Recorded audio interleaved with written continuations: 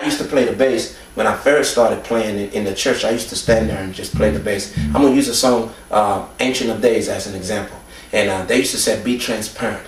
Be transparent. So don't draw attention to yourself. In other words, what I was being told in my beginning stages, as far as the church is concerned, they said, what you do in the world, you can't do in the church. Because in the world, say they want to bring attention to themselves. Okay? But not in the church. Okay? So I used to play Ancient of Days. Blessing and honor, glory and power. I used to stand up there, man, like a lump on a log. Okay? And not until the prophet came and said, man, you play that bass. And after that, after I got an understanding of what was really going on, I started getting into that song. Blessing and honor, glory and power, bring unto the ancient of days.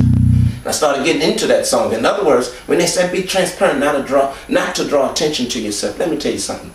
In the world, and even in the church, there are fantastic singers. There's fantastic musicians, okay? There's no doubt about that. But there's a difference between a great musician or a great singer and then an anointed musician or an anointed singer. It's something about the anointing that takes us to a higher place. I can play a single note in the natural and you'll hear that E, that's an E. But if I can play that note under the anointing of God, you will not only hear the E, but you will hear the voice of the Father, because the anointing now has been attached to it. You see what I'm saying? So in other words, when you tap into the anointing and when God is infused with you and your gift, then your gift now, what's in your hand, is no longer anything natural. It has now become supernatural. It is the voice of God. Because see, once you tap into that, now you're hearing sounds from heaven. You're hearing sounds from the kingdom of God. Those sounds cannot be produced naturally. The only way that those sounds can be reproduced and to be heard is through the supernatural. And that's by the anointing. Because when you start speaking those sounds, or start reproducing those sounds, saying those words, replaying what you are hearing, then you are speaking the word of the Lord. God is talking. And then now mysteries are being unfolded. Mysteries are being revealed. And then the secrets of people's hearts will soon begin to be revealed. And then they will cry out and say, what must I do? What must I do to be like you?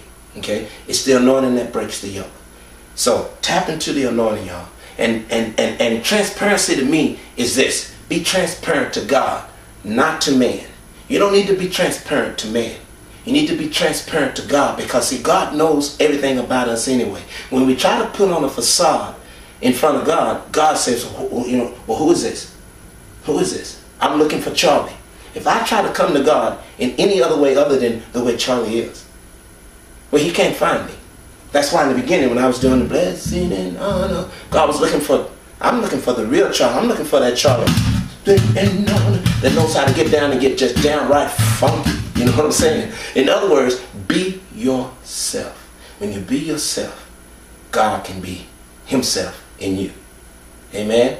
There's many more of these teachings that we're going to be bringing forth. So stick around, okay? Because me and my bass guitar, we're going to be praising God all the way.